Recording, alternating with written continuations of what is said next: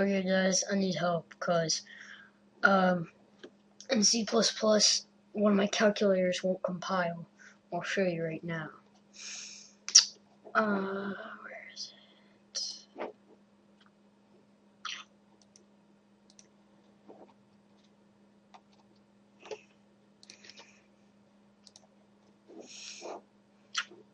Alright.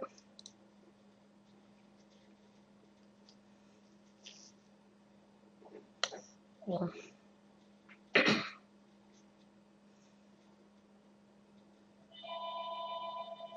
and yes, this is a Windows Form application.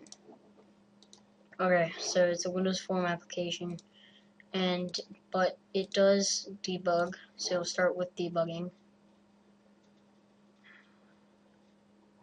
So here it is, works 20 plus 20 equals 40. See, it works. Okay, and when I build it, build solution, says this, one up to date, none failed, or none succeeded. And then